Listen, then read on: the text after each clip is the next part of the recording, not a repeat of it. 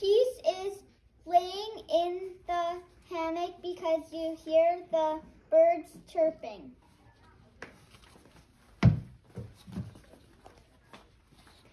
Peace is loving my family.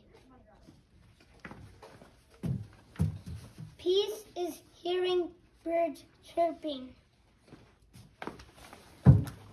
Peace is having lunch. Peace is loving my family. Peace is spending time with my family.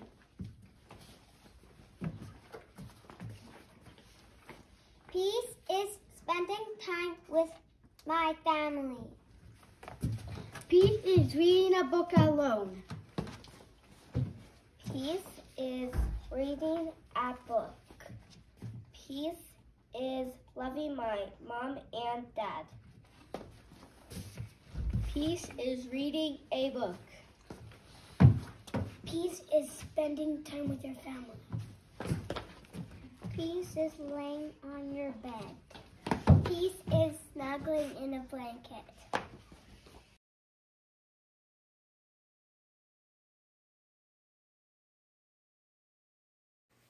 How will you remember? How do you thank someone that you've never met? How do you convince someone that you'll never forget?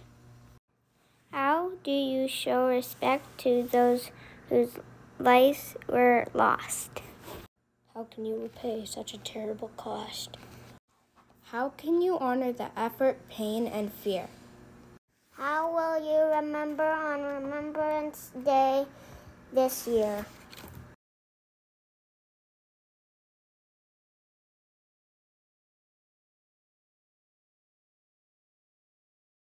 Poppies grow on the soldiers' graves in the fields of France.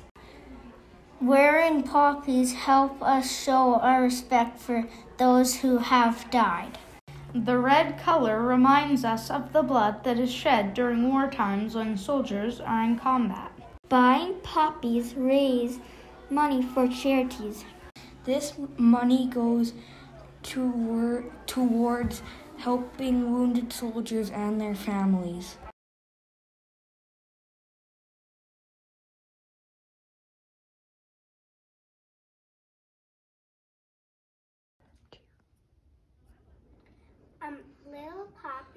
Little poppy, given to me, helps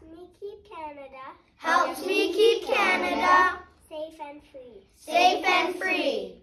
I'll wear a little poppy, as red can be, to show that I remember, those who fought for me.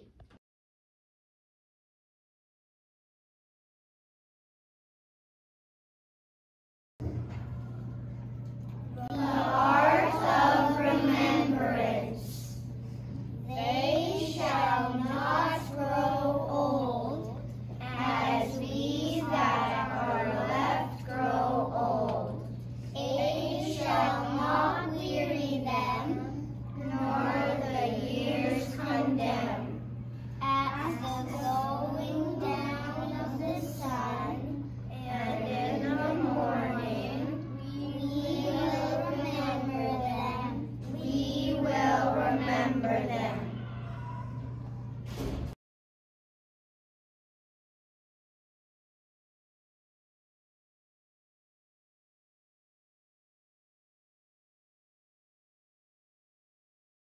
In gratitude of silence, silent now the soldiers sleep, their tails long laid to rest.